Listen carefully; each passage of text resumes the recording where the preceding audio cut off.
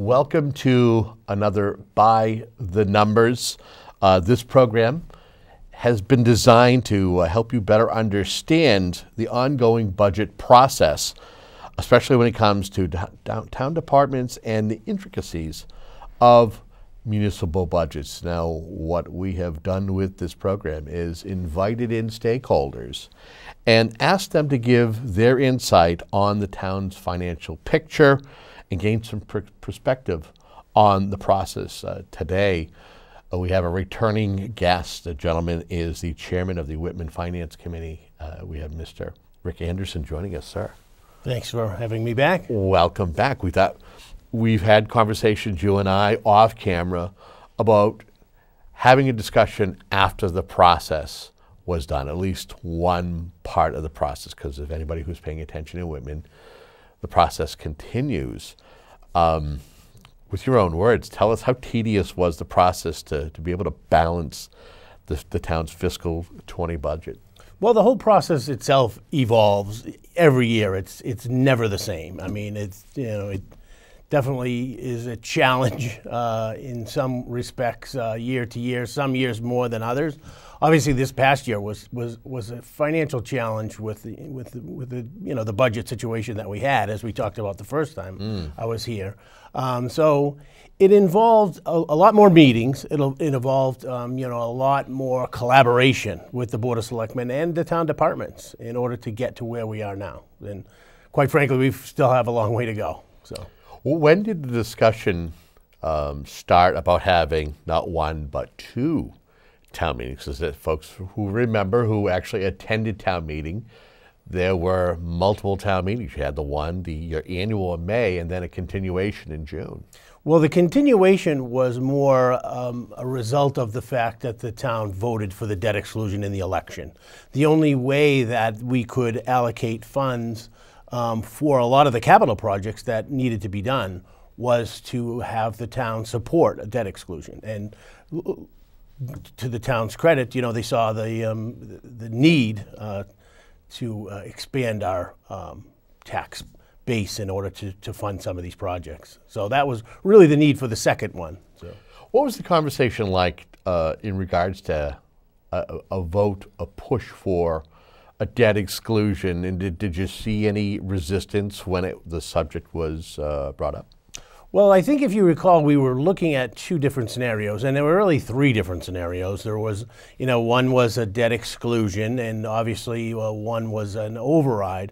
And the Board of Selectmen and the Finance Committee weren't really on the same page in the initial discussion on where we should go. There's obviously the ability of the taxpayers to support increasing taxes is paramount. I mean, we don't want to propose something that the taxpayers can't afford, quite frankly. So the discussion centered around, do we go forward with the debt exclusion? Do we go forward with an override? So the financial implications are pretty significantly different. Obviously, the debt exclusion gives us the more levy capacity that we needed by taking the payment for the police station out of that and increasing our levy capacity. But the override is more of a long-term commitment. And I think where we're moving with that is in creating a long-term vision for what the town's finances will become. What was it like on election day and wondering what the results are like? Being a town official yourself, what was going through your mind? And you're like, I'm hoping that folks will see the need and it'll make things easier. And I think it's really about education. It's really about, educating the voters as to why things need to be done. It's no different from every line item or every warrant article on the budget at town meeting. The taxpayers deserve an explanation, and they deserve to have a thorough explanation before they open their wallets and, put out some extra money to get these things done. So, do you sometimes get that the residents, folks who aren't in the know, don't realize that if you, as an elected or an appointed official, says this is something we need to do, and they're like, "Oh, how dare he raise my tax?" Do they not realize that you also are being a part of this override or debt exclusion or anything that is going to help the town financially?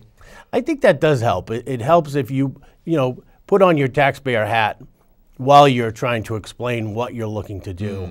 And I think, by people seeing that, there obviously a component of ability to pay. But obviously, I thoroughly supported the debt exclusion and support an override if it keeps the community going with the same services that we've come to expect. I don't mind opening my wallet and paying a little extra.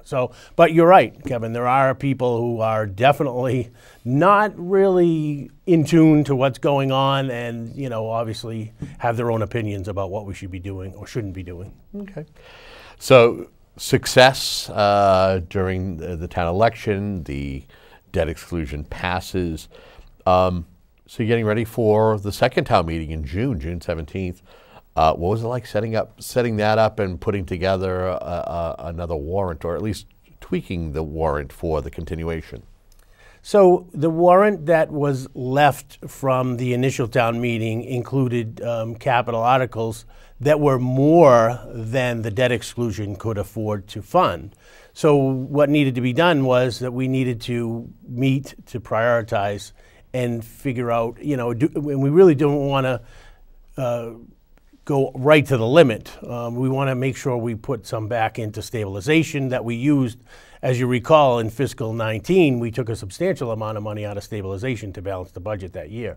So again, it was kind of just a stopgap measure. So mindful of that, we needed to make sure that we set aside still, if we are looking at the fall and the town doesn't have an appetite to support an override, we don't want to make sure we spend down all of our reserves. So that was quite a focus. But working with the Board of Selectmen to try to determine which articles to move forward with at that second meeting was the major focus for the Finance Committee. As this program is designed to better inform folks who might be attending the meeting or at home watching it, or maybe they're watching the replays of it. There was a special town meeting within that second town meeting itself. What's the general purpose of that? Is it a matter of being able to move the monies around correctly? To be able to take action for the continuation of the, talk to us about that. Specifically, there are warrant articles that are, of a unique nature, and that's why they're put into the special, and that's usually why we suspend the annual and move into the special to act on those particular articles first. So, and again, that's the Board of Selectmen to determine which articles should be put in the special and which will go in the general warrant. Okay. So the most recent Board of Selectmen's meeting, it was a little bit of an appointment as their formation of a new group. Make sure I say this right, the Budget Override Evaluation Committee. Talk to me about the purpose of this group.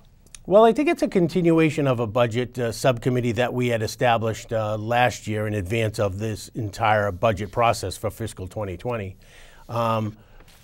Then Selectman Scott Lambiase was the chair of that committee, and it really just started to get traction. And it's looking into developing policies and long-term financial planning for the town. And I think it's great that we finally, formally appointed the members of this committee. And I think that, we have a great cross-section of the community. And I think they're going to look hard at what has happened in the past, but more of an emphasis of what we're going to do in the future.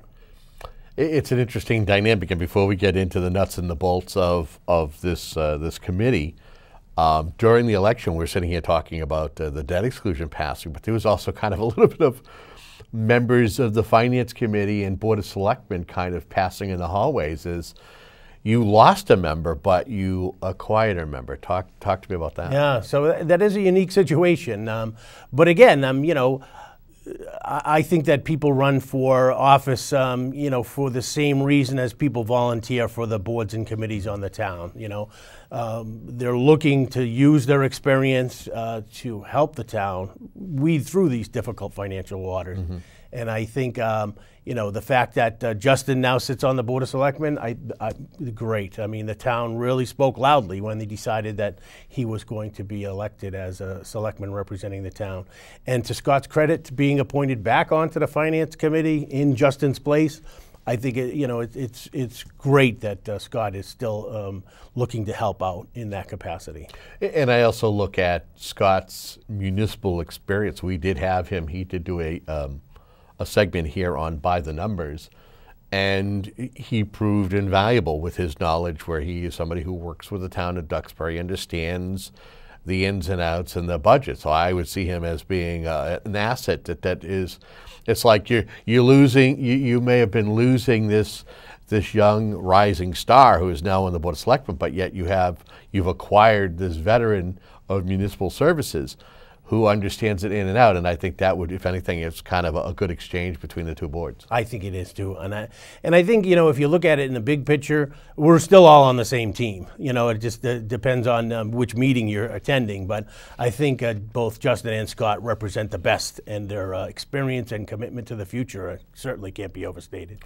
Talk to me about assembling this budget override evaluation committee. I mean, what went into who was going to serve on it? And I believe there are, 11 members? Yeah, 11 members, yeah. So the town administrator sent an email and requested me to make an appointment of 2 members of the Finance Committee to this committee, and, made some suggestions of who we thought would be, bring a good perspective and a really well-rounded, diverse group. And so I selected Scott, obviously, and Dave Cadero, the vice chairman of the Finance Committee, to both serve. So I think they're going to do a great job. No, I noticed that you got 2 selectmen, and 2 selectmen who have prior service on the Finance Committee, Randy Lamatina and Justin Evans.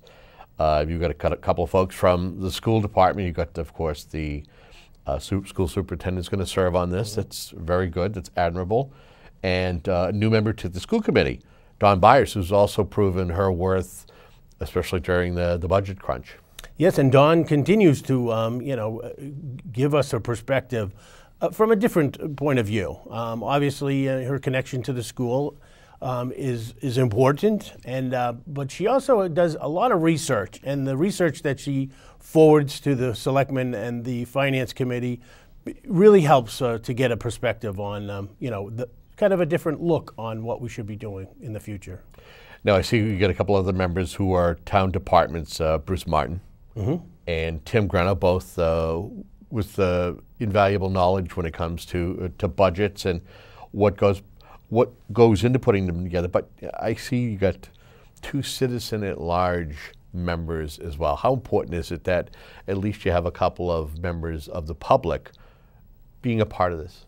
Well, I think both of these citizens have, shown an interest in helping and shown an interest in making sure that all thoughts and points of view are taken into consideration. So I think having 2 citizens at large is going to be an important part of this committee. What's your understanding as the mission of this committee? I mean, is it necessarily just to take a look at all the budgets and understand if, in fact, an override is needed, or is it something other? I think it's a few things, and that is the challenge with a committee like this, is to stay focused on the mission of the committee. Because when this budget committee initially started with the fiscal 2020 budget, we're really looking into developing policies and kind of guidelines for both the Finance Committee and the Selectmen to move forward with creating an outline. And I think that's probably the best part of it.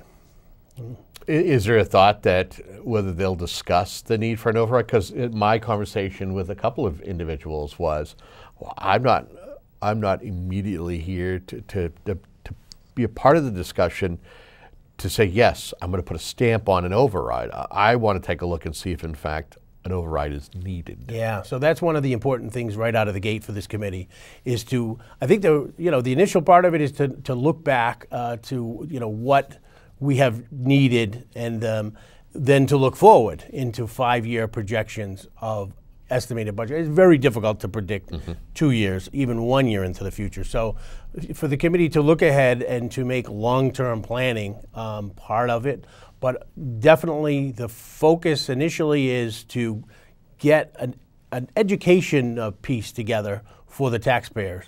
And their recommendation may be for an override. In the discussions, my guess is that it's still something that we need to do. So, I know at regular meetings, selectmen's meetings, that you do have a citizen who is, or a couple of citizens who've gotten up and asked members of the Board of Selectmen and asked the town administrator Frank Lynham as to how things are coming along with a long-term plan or a 5-year plan, a strategic plan. Talk to me about the importance of having such documentation to help guide this community. Well, I think it's important because, people get frustrated when they don't see progress being made. Even though a lot of times things are happening behind the scenes and, from a monthly selectmen's meeting, someone can't really see progress being made. But I think it's important for people to stand up if they feel that we're not moving in the right direction or quickly to a point where we need to make some long-term planning decisions, that they be able to speak up. I from the beginning of being appointed as the chairman of the Finance Committee, insist that every member has a voice. I mean, if there's something that they want to bring up, they're more than welcome to bring it up. And, we have an obligation to have a collective decision of where we're going to go. The Finance Committee, the Board of Selectmen, or even the town. Knowing that usually the summer is usually the quieter time, usually after town meeting, a lot of boards and committees in Whitman and a lot of surrounding communities, they go on summer schedule. But it appears as though the town of Whitman isn't going to be following that trajectory this year. Are you finding yourself where you're holding regular meetings with the Finance Committee members to kind of get ready for fiscal 21? Yeah, we have been meeting regularly right up until last week. We're transferring line item transfers and reserve fund transfers are part of the end of year responsibility for the Finance Committee. So up until last week, we were still working on fiscal 2020. But yes, we're looking to probably meet earlier than ever, even though last year we met, quite a few times and twice with every town department, which is unusual. So I think this year is going to be the same. And what's even interesting is if we look at a higher level, we look at what's going on with the state of Massachusetts. As we're speaking, as this show is being taped, we still don't have a budget for the Commonwealth. Right. Does that concern you, knowing that, or does it make you say, okay, we here as a municipality, we struggled, and look at the state right now, they're fighting it out in a conference committee. Last in the nation, the budget, yeah. So that there's challenges are similar. So yeah, we still need to stay focused on what we need to do as a municipality, but we definitely look to the state to try to find out what the direction is. And one of the things too, it's a little bit off the question, is about the unfunded mandates from the state. And I see very recently that the state is considering mandating a full-time kindergarten as another unfunded liability. So this is something that we have to be mindful of as a Finance Committee when we look to allocate resources to our regional school district. What's your understanding as to what the district is offering now? Is it offering any such full-time program, or is it kind of just part-time in nature at this time? Yeah, right now it is. The school has various options, but it's one of the few regional or municipalities that does not offer full-day kindergarten. So will that change in the future? Quite possibly. Will it because the state mandates it? Quite possibly. Knowing that we're still waiting for a budget from the state to be put forth, and again, continue the process, because it'll go to the governor will veto certain things, and then the legislature may end up acting and putting things back because they have the numbers per se. How does that affect Whitman in any numbers that were put together and voted on during town meeting? Will there be any changes or anything significant that you're hearing What kind of an effect does that have on a town? Yeah, obviously whatever the state does has an effect on the town, but it doesn't really have an immediate effect on what we do. But having this subcommittee together and meeting through the summer, I think they're going to be well positioned to react to the things that happen out of the state and obviously then make plans for where we need to go with the town. Now, are you going to find yourself attending these meetings or viewing these meetings just to kind of see what's going on? And do you expect to have any conversations outside of those meetings? Well, I have great confidence in the two representatives that are going to be on that committee from the Finance Committee, and we will have a report from them every meeting. So I probably will not attend the meetings unless I'm asked as the chair to attend. But like I said, I have great confidence in all the members of that committee to get started and really rolling up the sleeves and getting the job done. And this is a little bit different than, because I think you served on the Building Projects Committee. Is this a different type of a committee? Yeah, well, yes. I also was the chairman of the Capital Improvement Advisory Committee for many years as well. So that's going to be part of the charge of this committee, is to prioritize the needs for our capital projects. That is the real important chore that needs to be done. We need to have a better 5-year plan for capital projects. So that's going to be one of the main things that this committee is going to get at right out of the gate. So as we are wrapping up this first of many in phase 2, anything I haven't asked you in regards to where we are in the process, whether it was just a little bit of a review back for the town meetings to moving forward with this new committee, anything I haven't asked you but you feel is kind of important to at least telling our viewer?